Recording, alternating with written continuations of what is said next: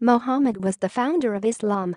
According to Islamic doctrine, he was a prophet and God's messenger, sent to present and confirm the monotheistic teachings preached previously by Adam, Abraham, Moses, Jesus, and other prophets.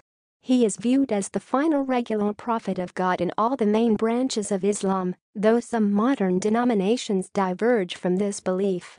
Polity, with the Quran as well as his teachings and practices forming the basis of Islamic religious belief. Born in approximately 570 CE in the Arabian city of Mecca, Muhammad was orphaned at an early age. He was raised under the care of his paternal uncle Abu Talib and Abu Talib's wife Fatima bint Asad. Periodically, he would seclude himself in a mountain cave named Hira for several nights of prayer. Later, at age 40, he reported being visited by Gabriel in the cave, where he stated he received his first revelation from God. 3 years later, in 610, Muhammad started preaching these revelations publicly, proclaiming that God is one, that complete submission to him is the right course of action, and that he was a prophet and messenger of God, similar to the other prophets in Islam. Muhammad gained few early followers and experienced hostility from Meccan polytheists.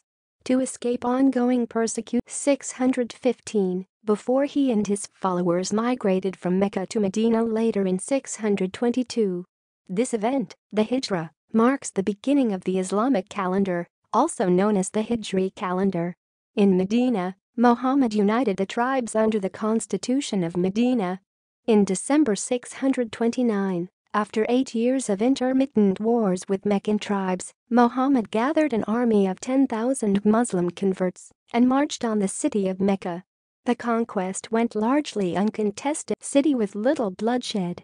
In 632, a few months after returning from the farewell pilgrimage, he fell ill and died. By his death, most of the Arabian Peninsula had converted to Islam.